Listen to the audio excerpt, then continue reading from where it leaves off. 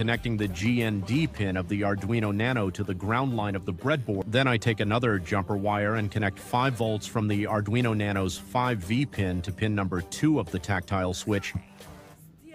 After that, I connect another jumper wire from pin 1 of the tactile switch to the resistor going to the LED. After powering on, the LED turns on directly. This is because pins 1 and 2 are internally connected.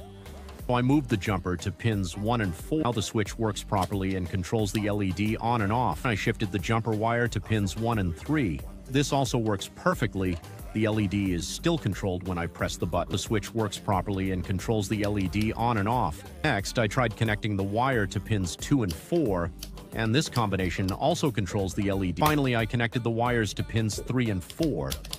These 2 pins are internally connected just like pins 1 and then I connected the pins 3 and 2, which works the same as the 1 and 4 combination.